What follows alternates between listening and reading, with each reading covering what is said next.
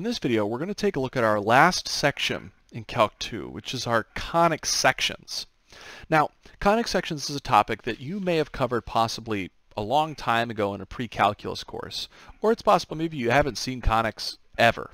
But here's at least the very quick rundown of what conics are all about. We're going to see here, at least in this first video, that we're not going to be going into a lot of detail on conics. If you want more detail, I've included some more detailed notes up in Blackboard for you to go ahead and take a look at.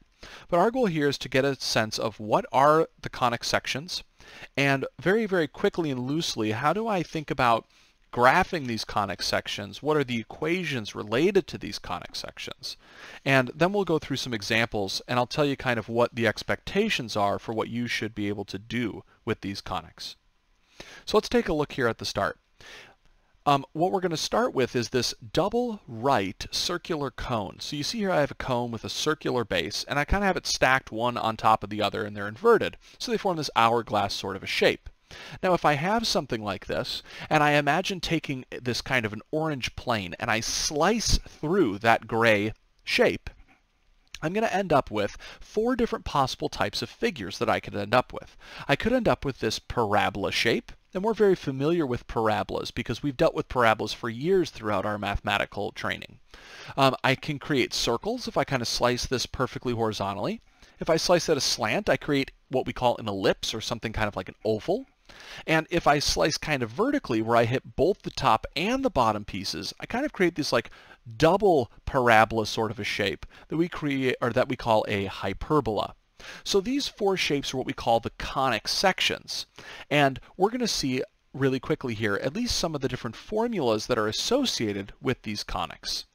Again, please be aware this is intended to be a very, very brief overview, and so if you're looking for more detail, please go ahead and consult the more detailed notes up in Blackboard. So here we'll start with the first and the easiest of these shapes, the parabola. We know that parabolas can open up or down, but they could also open left or right. And you can see down here I have some pictures of this. So I have my green parabola opening up. Over here I have a green parabola opening to the right. If I have a parabola that's opening up or down, this is typically a formula that I can use to communicate that parabola. I have some number a multiplied by x minus h all squared plus a k. And this value of h and k are important because that tells me where the vertex of that parabola is. That is, it tells me kind of where this lowest or highest point ends up being, or this furthest left or furthest right point is. Now, if it's the case that my a value is positive, then I know my parabola opens up. If a is negative, it opens down. And notice that I'll get a very similar equation if this parabola is going to be opening to the left or to the right. My values of k and h kind of switch locations, as well as my values of x and y. However, my vertex is still in the form of h comma k. That hasn't changed. Now there are some other important things that occur on parabolas, specifically a special point referred to as a focus, and a special line that we see down here in red referred to as the directrix. Now we're not actually going to be dealing with these this semester, and if you're interested again in more details surrounding this, please consult those more detailed notes.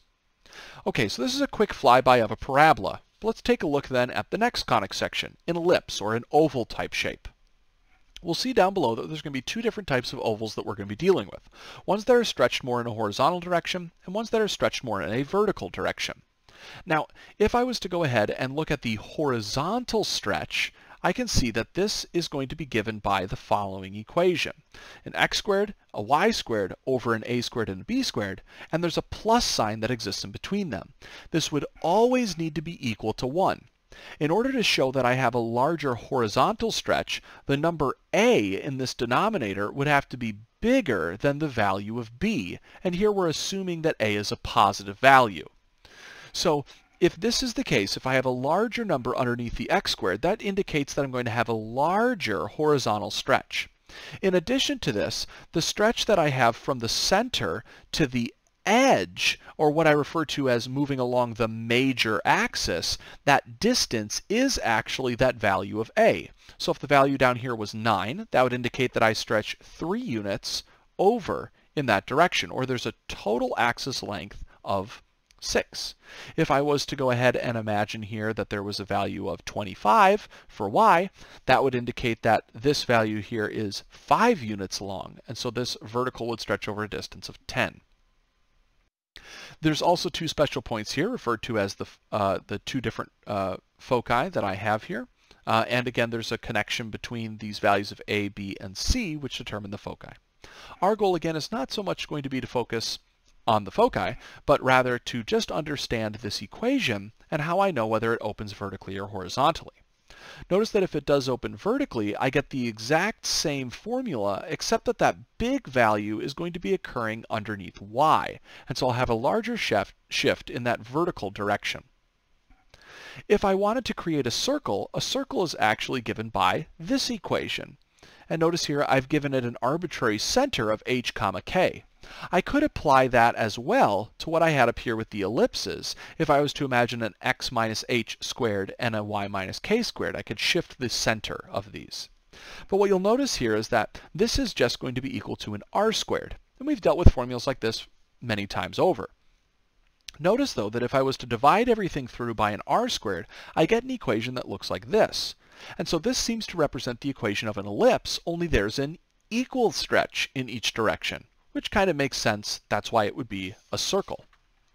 The last sort of conic section that we have is what we call a hyperbola.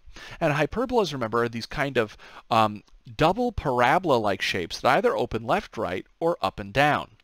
Now, it's going to be the case that my hyperbolas are always going to be given by an equation that looks something like the following. Notice this is very similar to the equation of an ellipse, except that there is a subtraction. And I get the exact same thing down in my second equation, although I have a small typo here that needs to be fixed. This should be a y squared first and then an x squared. Notice that here, A and B could be larger or smaller than one another, and that order doesn't actually matter.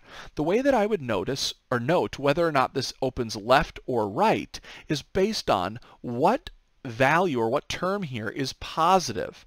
So since my x squared fraction is positive and my y squared fraction is negative, I know this opens left or right.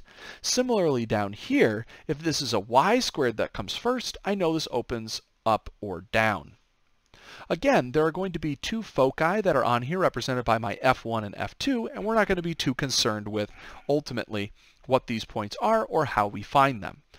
So we want to understand how exactly I can graph this sort of a shape based off the given formula.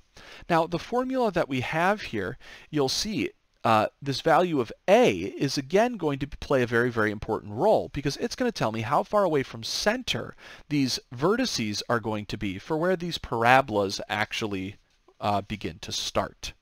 So we're going to go ahead and actually take a look in the next video at a specific example of one of these conics and how exactly we could go and understand which conic we're looking at given a specific equation, and then how to provide a rough sketch of the conic.